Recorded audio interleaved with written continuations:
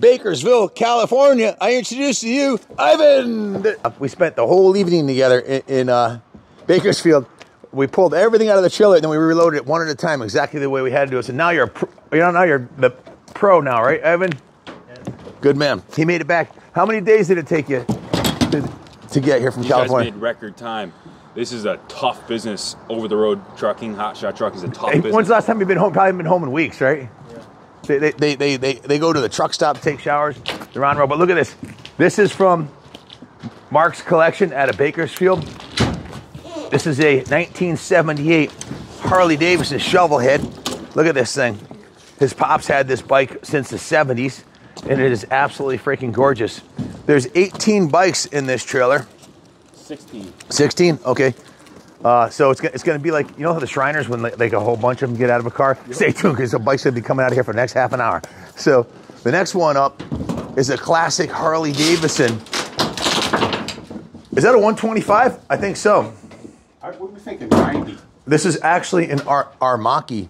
Harley Davidson had an agreement with Armaki in the 70s. AMF Harley Davidson, when AMF bailed Harley out. A lot of people talk shit about the AMF Harleys. There would be no Harley Davidson today if AMF, the bowling ball company, didn't bail them out, because Harley was bankrupt. They were out of money.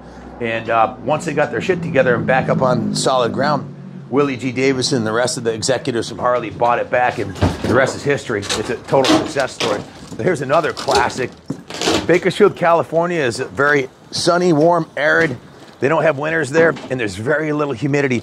So the chrome on these bikes is like, now they haven't been washed in 30 years. They've been in the collection, in the barn for a long, long time. These ones, the ones that are dusty, are dirty. The ones that are in the house are super clean. He had them on a shag green carpeted living room. The real primo bikes, right in his house. Got some classic Hondas. This one here is an ST90.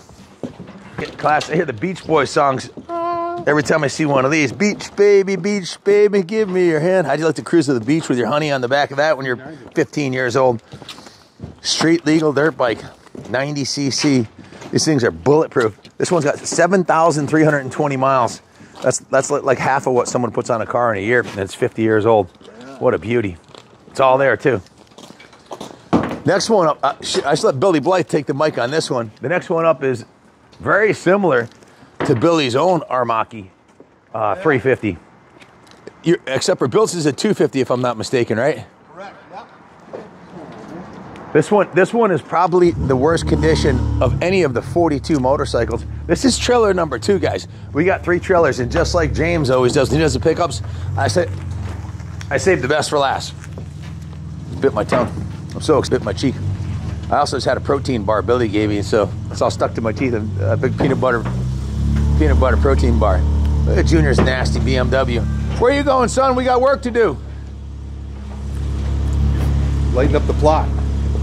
All I was going to see is taillights going down the driveway here any minute. Hey, guess who's going to be left doing it? You and me, Ron. Yeah. Just as always. No traffic's no longer your friend. No traffic on the extra mile, is there, bud? Pay no attention to the floor about to fall out of the trailer. Check this thing out. You know how you tell what year these are? Hold on one second. There's a VIN number on these classic Harley Davidsons, this particular model. If you look down on the engine cases right here, see this right here? Now I'm blind because of Junior's LED lights. Lift it up a little higher. A little higher. There you go. Can you read that? Yeah, it is a... Huh. Yeah, I can't read it either. 67H. 67H. Wow. 67H. 1967 H model. It's got the racing stripes on it. They actually race these too. They're Italian made. This one is in pretty rough shape, but we've restored worse. So don't be surprised if we're wheeling that down the driveway a couple months from now. This one really caught my eye. This is a really cool piece. This was Mark's personal bike that he had when he was a kid. It's a Honda. Excuse me, Honda. It's a Harley Davidson Rapido, and it's a very, very rare 2-stroke Harley Davidson. Very, very cool. Look at the engine on this thing. It's just freaking beautiful, man. And show them the paint job on it. Show them the lines on this paint job. It's a little dusty, a little crusty, but she's gonna shine up like a new penny. It only has 3,000 miles on it. What a machine. It's all there too. Next one up is a classic, absolutely stunning Honda Trail 90. Now, hold on a second here. 272 miles. This is one of the bikes that was on the shag green carpet living room since 1970, whatever year it came out. This thing's been stored in the house, and it shows. In New England, all this chrome, this is just dust, guys. All this chrome on the rim would be shot because it's a very humid climate up here. All this chrome on the exhaust would be shot. Look at this, the original idiot sticker on the swing arms intact. This is the finest original Honda Trail, what is it, Trail 90 that we've ever had at the shop, and not by just a little bit, by a long shot. Look at the giant seat here. You put both your kids on that one and take them to the beach. All right. What a cool piece. Next up, this one really caught my eye. This is a BSA 250. Listen, it's a little dusty, but under this dust, take a look at this. It's got a beautiful paint job on it. It had a frame up custom build, beautiful chrome on the wheels. Look at the exhaust. Roll her forward, Wiz. Show them the exhaust on this thing. It's got a megaphone muffler on there. It's just freaking cool. Mark told me that his dad handmade the fender on this and built this himself in a shop. Now, Mark's family owned, his dad Harold and Mark's son. They owned a Harley Davidson shop in BSA and Triumph. They did all brands for over 25 years. I don't know exactly how many years, but he was a very successful in this business. He had a Prevost bust. You know, Prevost bust today is a $3 million bust, a beautiful home and this massive collection of bikes. So he retired young in his late 50s, about my age, and spent his later years traveling the country in his Prevost bus, riding his Harleys and whatnot. And he had one hell of a collection. And thank you, Mark, for trusting us to do the right thing with it. That's a cool piece. I can't wait to wheelie that thing up the driveway. This next bike right here, this is one of the last years of the right side shift Triumph Bonneville. Come on in, I got to show you this thing. The paint job, guys, the paint job on this is the original 51-year-old original Triumph paint job, original exhaust. Near as I can tell, this bike is 100% original except for maybe the tires. Very rare. Now, what I like about the Tiger, watch your taillight, it's banging off the door. What, Billy, spot him on the taillight there. Pretty much guaranteed it'll get smashed to bits if you're not careful. Yeah, there you go. So, that taillight is the original, has original, You know that's the original? well, you can get Chinese replicas, but they have the original date code they have date codes on the taillights because of DOT. And very few of these Triumphs from that era will you ever see them with the original factory turn signals on them like this one has. It's just remarkable. This has a really cool, I think it's a factory accessory toolbox. Show them the rear toolbox on the rear fender, Ronnie. It's got 30 years of dust on it, but wait till we steam clean this and polish it up. Again, Southern California bike. See the how black the wheels are, but look at this beautiful chrome underneath there. Wait till we put the shine on this thing, man. She's going to be absolutely freaking stunning. And we will keep the original paint. We'll restore the original paint to the best of our ability without repainting it. Just maybe a little touch up on that scratch, and then we'll buff it. You know, keep it original. Oh, wait till you see this Honda. This thing's beautiful. Classic Honda CB175. Look at this thing. Original paint, original chrome.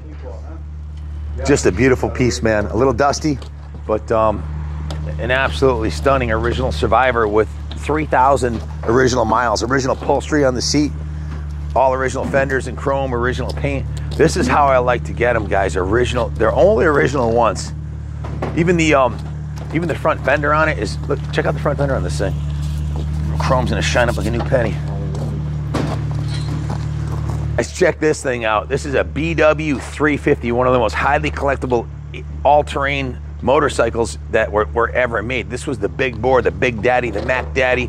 Now, it's got a Curtis Sparks 414 big bore engine with the Super Trap exhaust and an oversized carb. And check out the rear tire. This is Mark. This is the original tire on it. Mark bought this brand new. The tank turned yellow from 40 years of sitting in the barn, but we have a technique. We're gonna sand this tank down and polish thing up like a new penny. Put new graphics on it. I can't wait to rip this thing. Hopefully we'll have it done before the snow's gone. Big swing arm on it, but the Curtis, getting a Curtis Sparks 414 big wheel is like, you know, unobtainium. They just don't exist. Very rarely. And this Mark, like I said, Mark bought this brand new. Look at the frame rails on here. These have not been touched up or anything. There's no boot marks on it. But Mark said it had very, very, very low hours on it, and it's just been sitting for 30 years in his garage. So that one's a diamond in the rough.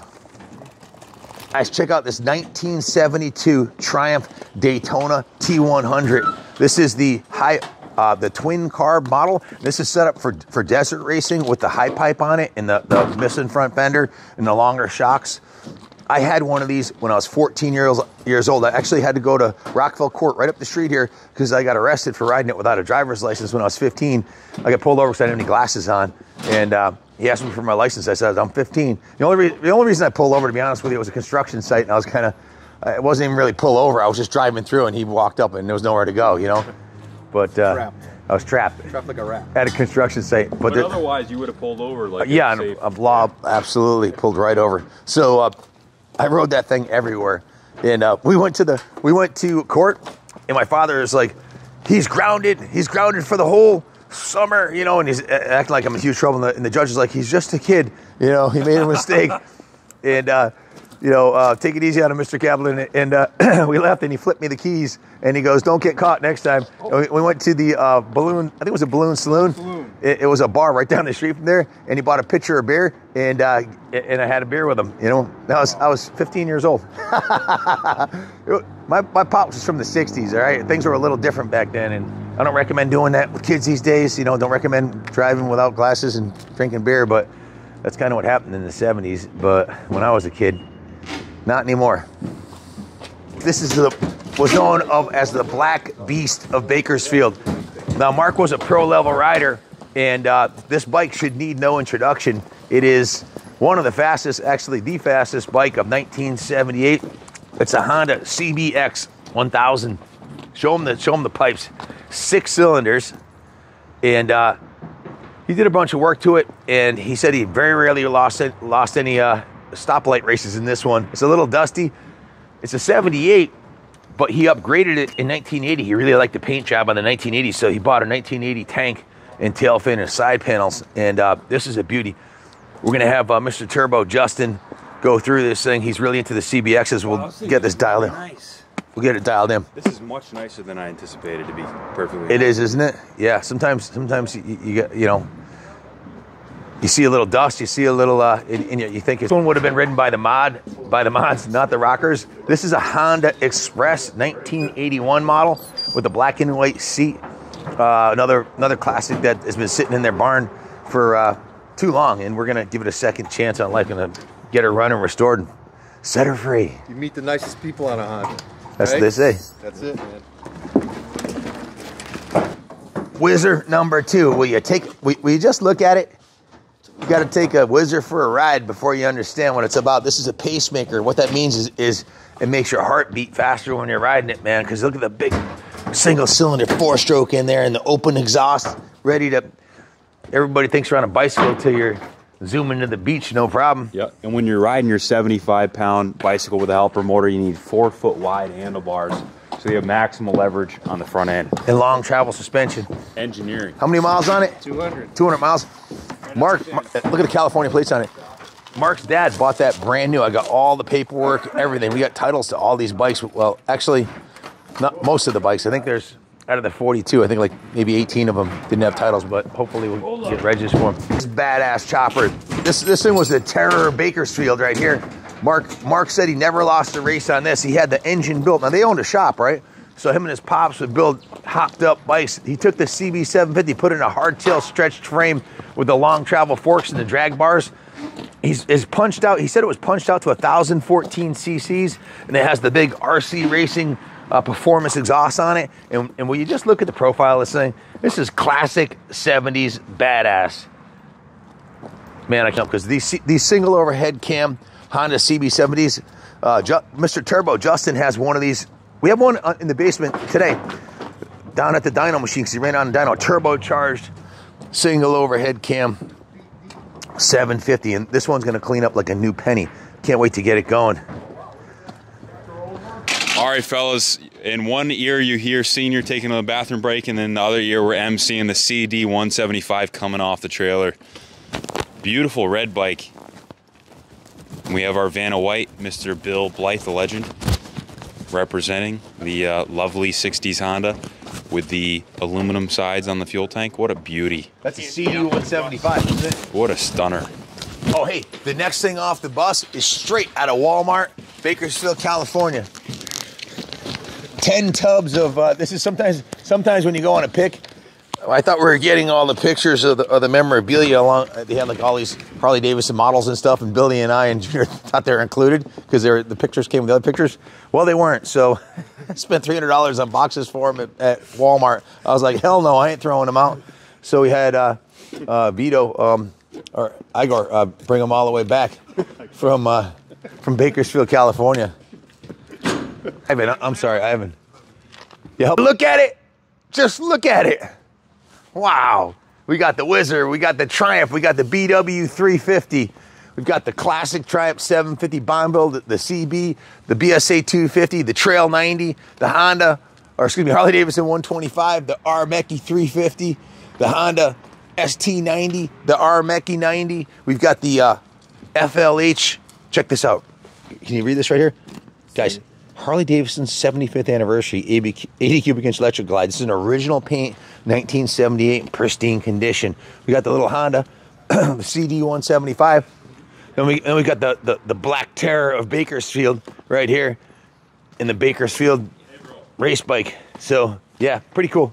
These are the kind of picks that dreams are made of, man. And Mark, thank you for honoring us with the opportunity to restore all these bikes, man. I'm so excited. I can't wait to get started. This is trailer number 2. I saved the best for last. Trailer number 3. I'll release that video tomorrow night. We're releasing one. What day is today? Wednesday. 7th, Wednesday. So I'm dropping one tonight. Tomorrow, when you're watching this, will be Thursday. And Friday night. Hey, will the other load be here by Friday? No, Monday. Oh, Monday. Sorry, guys. Monday night. I know Mondays usually suck. Don't die on Monday like more people die on Monday the other day, because Monday night it's going to be worth. I got something worth living showing up here. A collection that's going to absolutely blow your mind. One of the nicest knuckleheads we've had, the aunt and pan heads and shovels we've ever had the opportunity to purchase. But thanks again, Mark. God bless you and your whole family. God bless America. And let's build back better, folks, right? As we make motorcycles great again. Bipartisan. Everybody pull together, man. The country needs everybody to pull together. And what better way to do it through motorcycling? No politics or bullshit here. God bless America.